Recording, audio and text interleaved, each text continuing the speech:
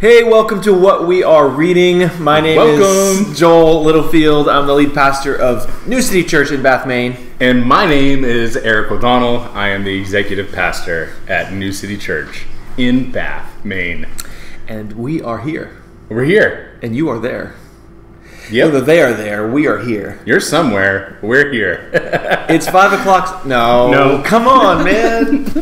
I don't like country music. I don't know why I refer to that. Do you like country music? I'm not a country music fan. No. Never was? I mean, you grew up in kind of Hickville. Albion, Maine. You were right next door. I guess I did grow up in Freedom, Unity. Unity, dude. Thorndike, Maine. Dude, oh my high school was in a cow pasture. I mean... Yeah, mine wasn't. So, first question on the table is, was your high school in a cow pasture or something worse or something comparable? A manure pit. A manure pit. Oh, jeez. Yeah, did you ever fall into that? I was never a country music fan. Never. Like, my dad listened to country.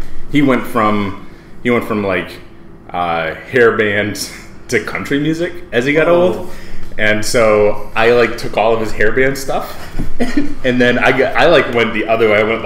I went more classic rock, and which I know hairbands are part of that. But yeah, and I think I went more old school. Okay. Yeah. Yeah. And that was kind of my thing. Rock and roll, man. That was my thing. Hair Nation. Yeah, right. Did you ever see that Sirius XM station? Hair Nation. Yep. Man. Definitely have. Dude, hair bands, 80s music, I don't know, dude. I usually just laugh at it most of the time. The sound, the booming bass drum, like the massive echoes on every instrument, the reverb, overboard, and I can't listen to that. I can't listen to most of it now because I've learned what these songs mean, and I'm like, nope. Can't sing it? Not listening to that anymore. That's awesome. Last Hickville High School thing is, did you have a ride your tractor to school day? Oh my gosh, no. You didn't? Dude, no. We had that. No. There was a designated day every year, drive your tractor to school day. And so that was, I think that I win. My school was more hick than yours, I guess. So sorry for accusing you. Oh man. Yeah. Oh, that's okay. All is forgiven. How's your work situation? Oh, we're okay. Yeah, that was a text message. I wanted to silence my phone. I just want you all to know, if you don't know this part about Eric, he knows enough to be able to hack into the Pentagon, but he never will because he's a Christian. No. How about those Red Sox? Those Red Sox? Are they even playing? Do I need to delete that? No, I'm good, man. I'm not deleting that. So, dude, I'm really excited to be getting into this conversation today. We are not talking about Soul Winner today. No Soul Winner today. Sorry to disappoint all you Soul Winner fans, but because we're fans. We're fans. Yeah, for sure. We're doing a face-off. Yeah.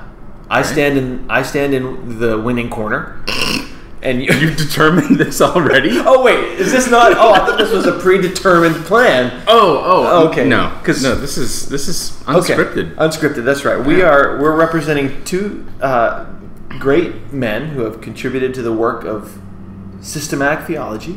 Can I just preface this by, I'm not going to do Berkhof a lot of justice here. Okay.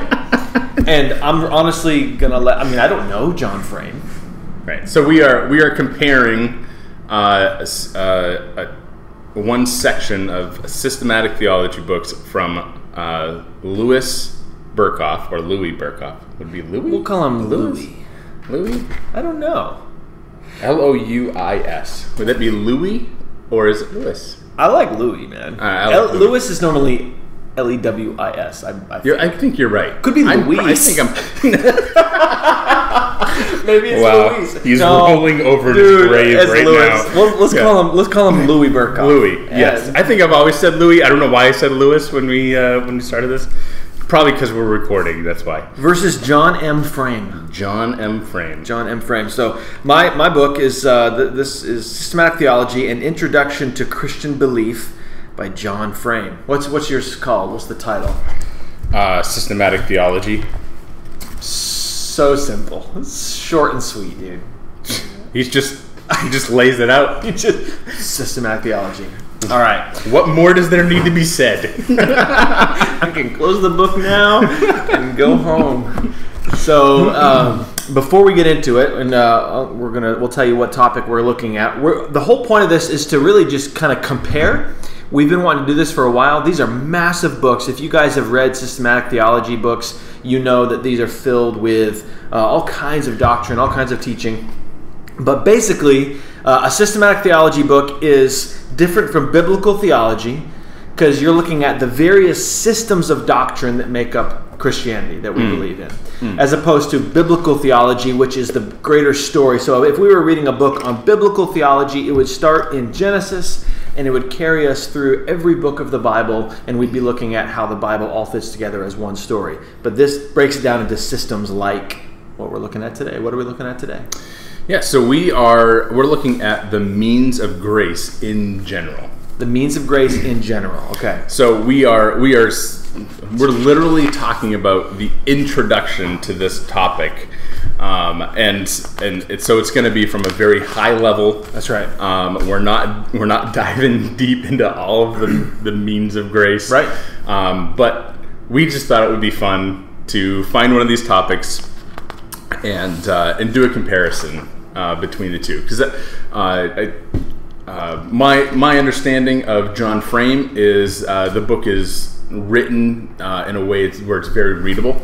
Yeah. You can kind of sit down and almost read it like a chapter book.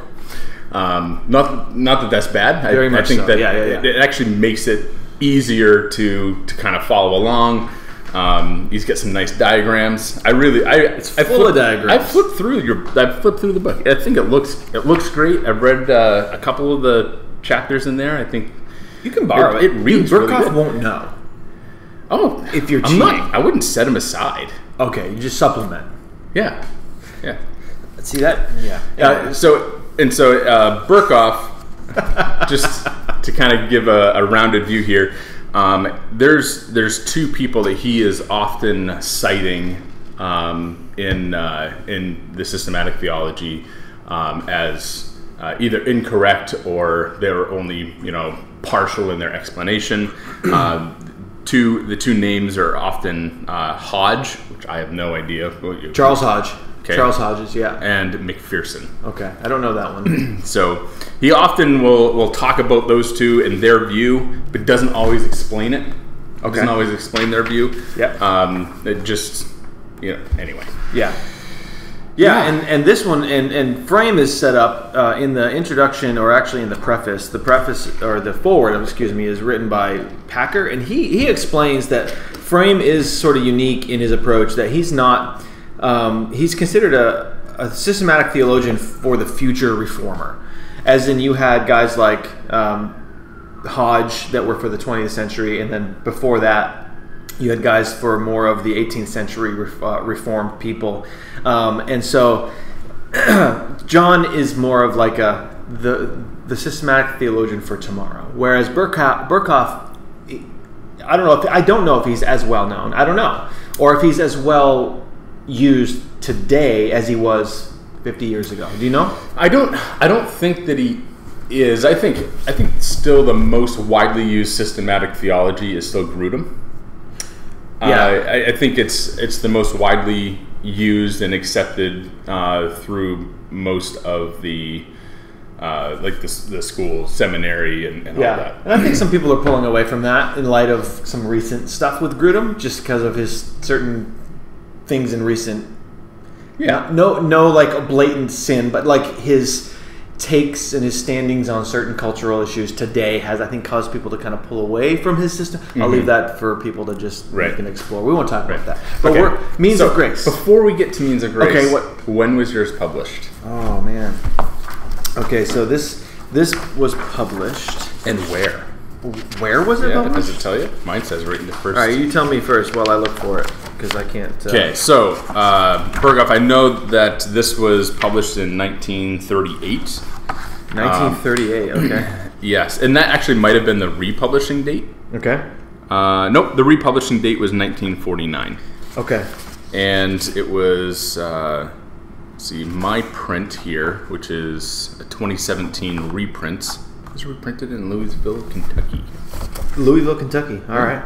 So this has a let's see. This has copyright. This has a copyright of 2013. Scripture quotations, blah blah blah. Yeah, no, this is 2013. Very modern. Printed in the United States of America. Yep. America. Of America. Yeah. Sorry, I couldn't help myself. I don't think I've ever gone on record ever saying that, and I'm not going to say I just did. But I didn't. I don't even know where it's from. It's from Patriots. Oh, is it? Which we're not bashing Patriots. We can be patriotic, but I've just heard a lot of people say it. Oh yeah, and people say it in fun.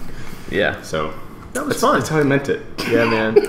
All right, so a couple of different guys approaching the means of grace. Means of grace being under this larger heading of the doctrine of the church, and in the midst of talking about the doctrine of the church, both of these guys dive into the means of grace, and both of us we've each taken a few notes.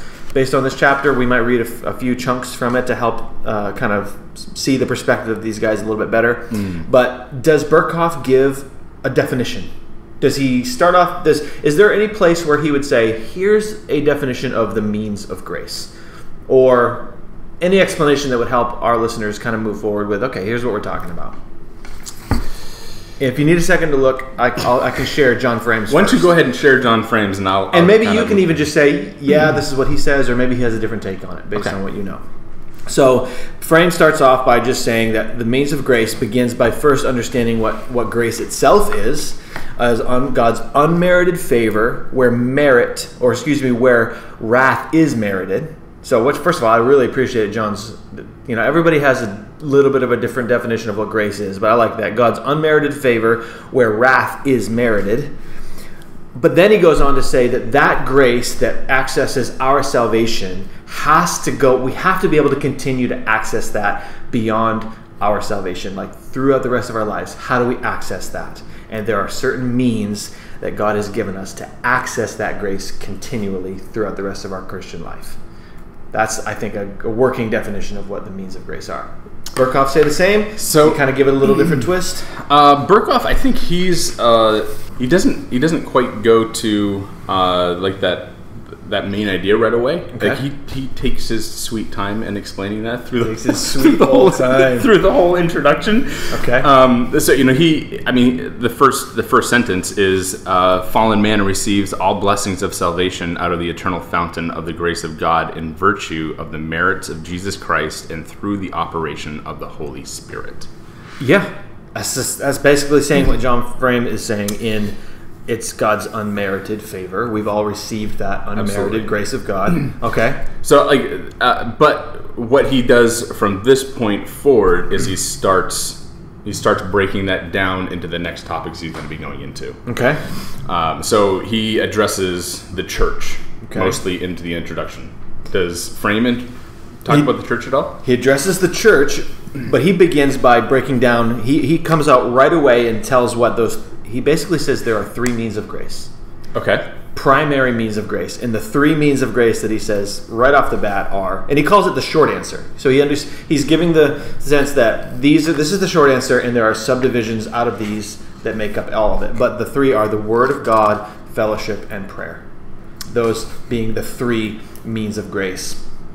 And so then he sets himself up in this chapter to break down all of those. He spends a huge chunk on the Word, a huge chunk on fellowship, and a huge chunk on prayer.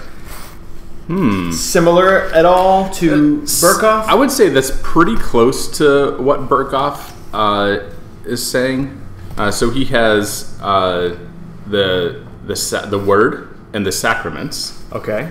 He has maybe I didn't know. Does he talk about fellowship?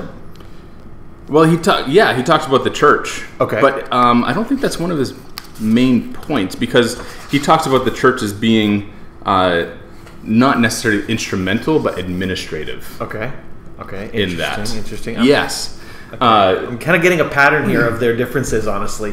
It's interesting because Frame actually brings up how most Reformed theologians don't consider fellowship a means of grace, but Frame comes out and says, but it clearly is a means of grace. And he makes an argument for how it is a means of grace. So it is interesting that Berkhof doesn't mention it specifically. But he does say the church is a means of grace. Okay. So he does say the church may be represented as a great means of grace, which Christ, working through the Holy Spirit, uses for the gathering of the elect. So there you go. In a way, he does say that. Yeah. But later on, he basically says, but the church is not instrumental. Okay.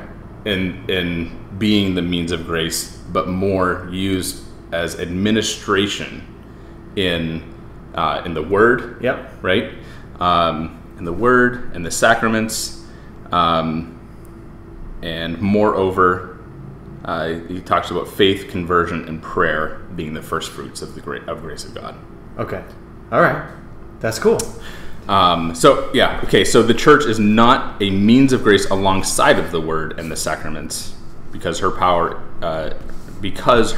in promoting the work of grace of God consists only in administration of these. Okay. So I think there is a separation there from what Frame is saying versus what Berkhof is saying. I think so. And of course, I did not get to completely digest everything he writes on fellowship, but he does in fellowship talk about that this is the koinonia, the gathering of God's people, the common fellowship in this commonness that we have in sharing with each other what God has done. That this need for each other.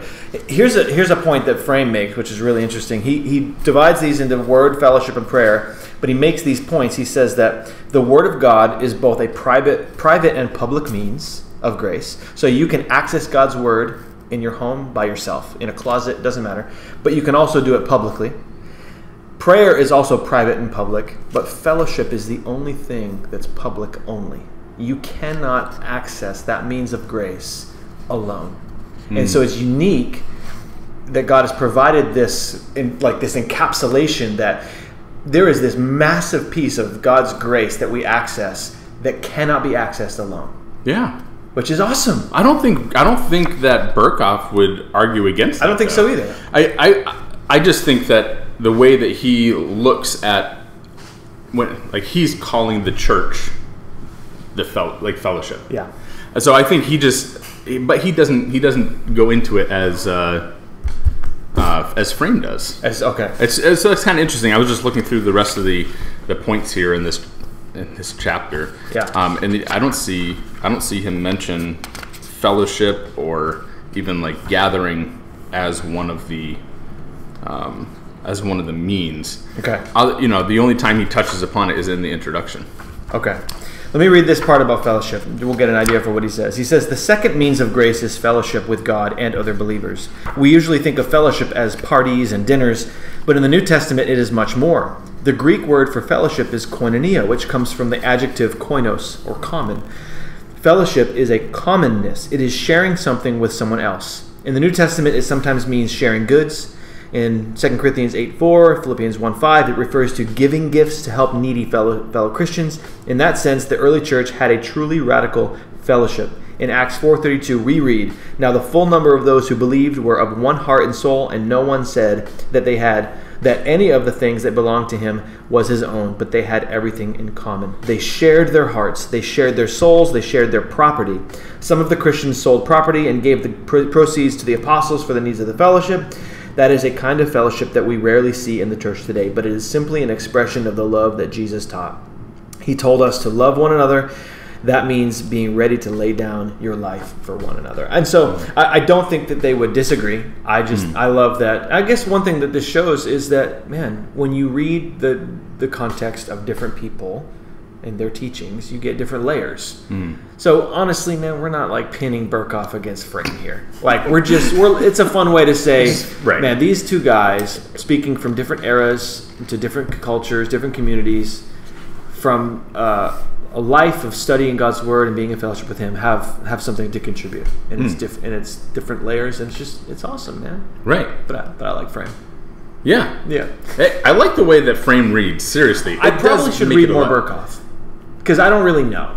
Yeah. Yeah, man. Come on, give him a fair shot. Give him a fair shot. I wonder how tall he was. What does that? I don't know. Just wonder what his stature was like. I want to look at these two guys. I don't know, man. Does that have nothing? Are you judging the books by their covers right now? Not trying to.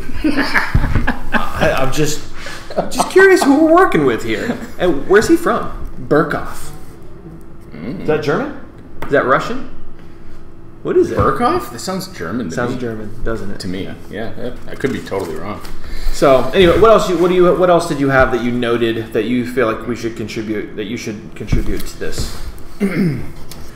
Oh, let's see here. Yeah. I wrote a big section of the second paragraph. Okay. I don't want to write in my book. Don't. So I just copied a whole bunch of cool stuff, I thought. That's awesome. Let me just see if I can, right here. Did I read this already? The church may be represented as the great means of grace by which Christ, working through the Holy Spirit, uses for the gathering of the elect. Yeah, I did. You did. Edification of the saints. Oh, but I didn't read all of it. The edification of the saints and the building up of his spiritual body. He qualifies her for this task by endowing her with all kinds of spiritual gifts and by the institution of the offices for the administration of the word and the sacraments, which are all means to lead the elect to their eternal destiny. Dude, I love that. I love that, man. It's good. It's awesome. Anything else on there? Let's see. So right here. So this is where I think I read this too. The church is not a means of grace alongside of the word and of the sacraments. Yeah, you read so that. It looks like I did. Yeah, man. I just repeat myself. No, I think that's the introduction. I think my introduction's a lot shorter than yours. I think it might be. I mean, there's this, and then he gets into the means of grace and starts defining it. Right. So let's do this to finish up. Let's just have a conversation. Okay. Spend the next few minutes talking about this, because this isn't just a fun topic to study. This is a reality that's biblical, the means of grace. So let's just talk about how is it that we as Christians, and how should our church body and other churches be enjoying and taking advantage of and not neglecting the means of grace. Well, I guess the first statement I would make is I wouldn't expect everybody to run out and buy or read systematic theology. No, absolutely not. But I think if you're a student of God's word, it's helpful. Absolutely, I think yes, right. These hold zero authority, right? But they point to the Bible. That's right, and give an explanation, that takes you deeper. Do you remember the C.S. Lewis analogy I gave you? Or that I had learned last week? About how theological study, though it's less than the Bible, it's still helpful. And I remember that. Do you remember it? I don't remember the quote, but yeah, you want to quote it? Do you want to quote it? Go ahead. I'll just because what you were saying reminded me of it. Just that a map. He talked about the map. A man standing on the Atlantic Ocean over on the European side. He won't ever be able to explore the Atlantic without a map, right? So somebody could say, well, why would I want the map when I can have the real thing? The map is just colored ink. I want the ocean. And C.S. Lewis just said, well, man, you will never accurately study or explore the ocean without the experience of men who have been there and then wrote the map for you. And so like Berkhof and Frame are simply these guys, one of thousands of men and women over the centuries that have experienced through Scripture God. And have taken the time to kind of lay out some maps for us to better explore Christ and the Scriptures. So I just think these guys are helping lay out the map for us, man. Yeah, but it's not the meat. The Word of God is the meat. Right. Yeah. But nonetheless, it is helpful. Nonetheless, it's helpful, right? If you think about the way that a map is used, I mean, anytime that I'm going out on the Kennebec, I'm using a map. Yeah. Right? I mean, it shows me where all the obstructions are that other people have hit. Dude, that's helpful, man. Right? You got kids on that boat, man. That's right. Yeah, stay away from those obstructions. What kind of obstructions? You like underwater rocks that are up high, too high? Rocks, other vessels that have sunk, Wow. Yeah. How many sunken vessels are on the Kennebec? So there are, as far as like sunken obstructions, which can be vessels or man-made structures that are now underwater, there's quite a bit. There's quite a bit. Crazy. Most of them are up towards like Augusta, where the dams and stuff were, stuff like that. But some of them are old like piers. So I think there's like underground or underwater like concrete, structures and stuff like that. But you start looking like towards the mouth of the Kennebec, and you start looking like out into the other bays, like Harkswell and like out there. There's tons of stuff it's amazing. Underwater, sunk. Good things to avoid. That's right. It's good, man. Where does the scripture tell us about grace, means of grace? I got something pulled up here, and I don't know if you have anything that comes to mind. When you think about just growing in the means of grace or having access to these things like the Word of God, does the scripture actually tell us that means of grace are... So I don't think the term means of grace is actually used. Sure. But when I think of the means of grace, when I think of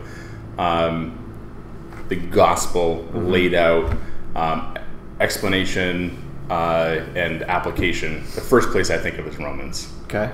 The first half, first half being instruction, second half being application. You talking about Ephesians? Huh? Ephesians? Ephesians as well. Okay. I think Ephesians. I think you want to look at the theology. I think Romans is a great place to look. And I think, Ephesians. Yeah, sure. There's so many places to look, and I think what that does is kind of like that map. It paints a whole picture, right? You're not just looking at one piece of text.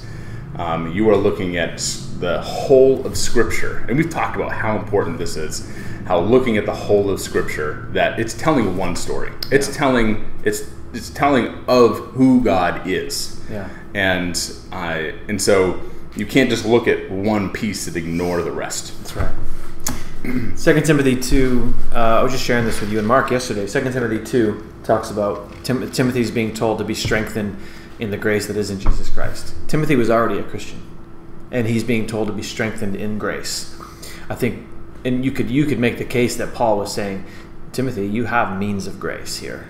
So continue to access this grace and be strengthened in that grace. It's not enough to be just saved and then just float on that salvation, but we have to intentionally and consciously access that grace through the means that God has given us. So if you think about it with these three, the Word of God, fellowship, and prayer, at any given time we can think so people, if you're listening right now and you're a believer and you're thinking, well, I've had weakness in my life, there's times where I've struggled, you could just ask yourself, well, those three means of grace, Word of God, fellowship, and prayer, are you utilizing and accessing the means of grace to stay connected, to stay close?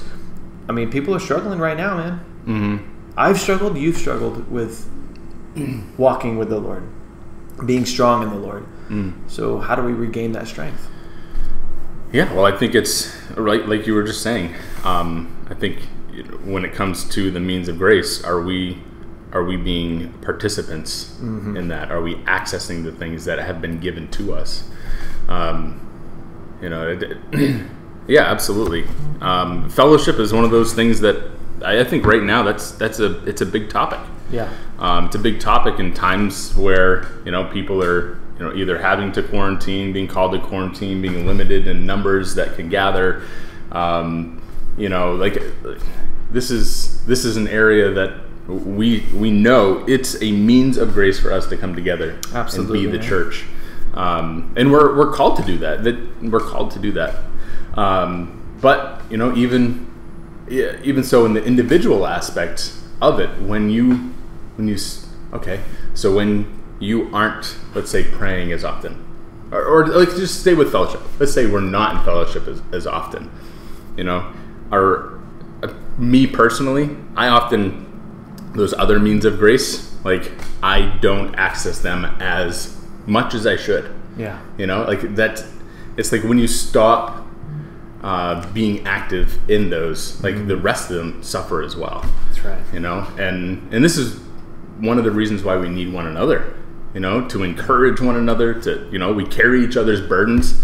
Through whatever trials we might be hitting in this life. If we are doing this together, that fellowship piece. If we're looking at that as a means of grace, what are you going to do for me when I'm going through a hard time, when I'm going through a trial? You're going to point me to God's word. You're going to be praying not just for me, you're going to be praying with me, right? We're accessing the means of grace. That's right. Right? We're looking to God. So right? Gathering as a church is not just a formality, man. It is a necessity. Absolutely. It is absolutely gathering as the church, and not just Sundays, but yes, including Sundays, on that day that the Lord rose from the dead. We gather and proclaim together as a church, but then continually we gather as much and often as we can. And like you said, this right now in our culture, and in some places more so than in Maine, it's getting harder and harder to do that. I think right now every individual in the church needs to ask themselves, am I in neglect of this one? Even I love that we're ending on fellowship. Let's just talk, like, that's awesome. Am I in neglect of that means of grace? And believe that it is so essential for me to grow in Christ, and I cannot grow in Christ the way he wants me to by myself. I have to have other people in my life, and it has to be beyond text messages and video chats. It has to be. And so there's an element of faith that we have to be able to say, okay, in a world that's kind of scary right now and risky, this still has to happen. It has to happen. Absolutely. But it doesn't have to happen the same way that it has in the past. No, not right? the same way. No. I mean, if you have to take extra precautions right now, like, it can look a little bit different. That's right. I think the point is that we can't isolate ourselves. That's right. Because not only are we denying a grace that's been extended to us and given to us, and we should be active and a part of. What was the other point I was going to make? Brain just went blank.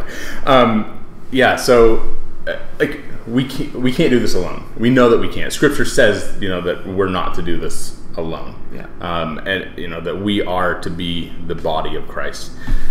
So maybe you can't go to a Sunday gathering, right? Right now. But right now. But if you're able to get together with others from the body, like that, for a time, can be fellowship. Yeah. Right? You're still an active part of the body. And I think we need to remember that's what we're called to be. We're called to be active in our faith, right?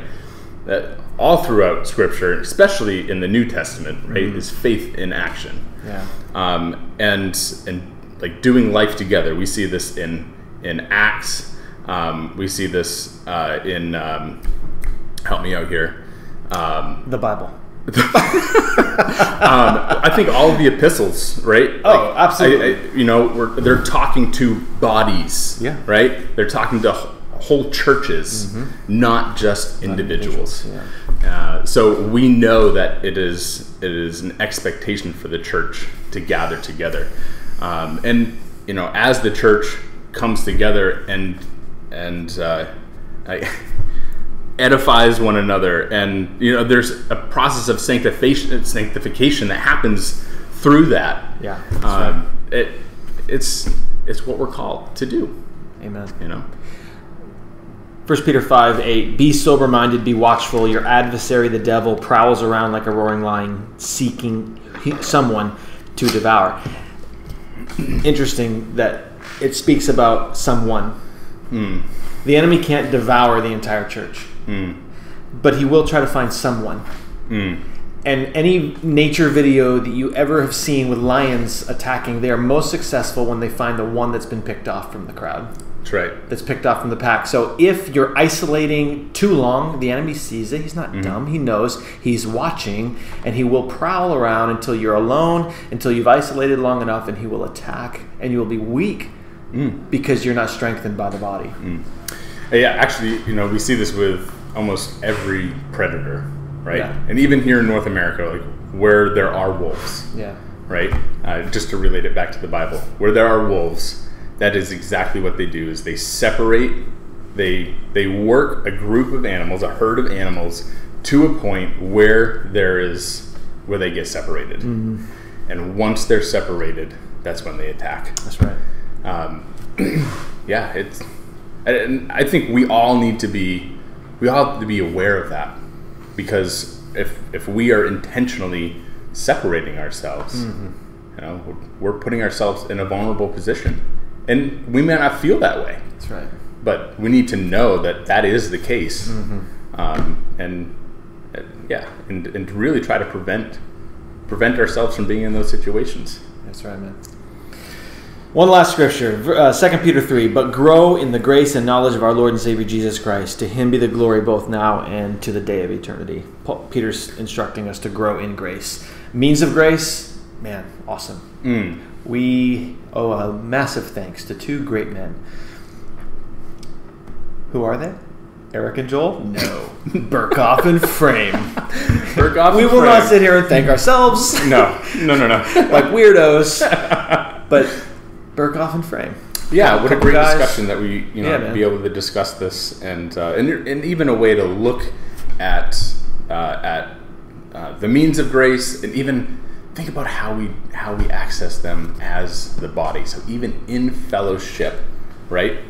Yeah. We're accessing the means of grace through God's word, and through the sacraments. That's right. Right? Amen. And gathering together. It's just Amen, man. That's awesome. Amen. It is awesome. Hey, so man, this was such a good format. I love going through these books. Guys, let us know if you liked this discussion.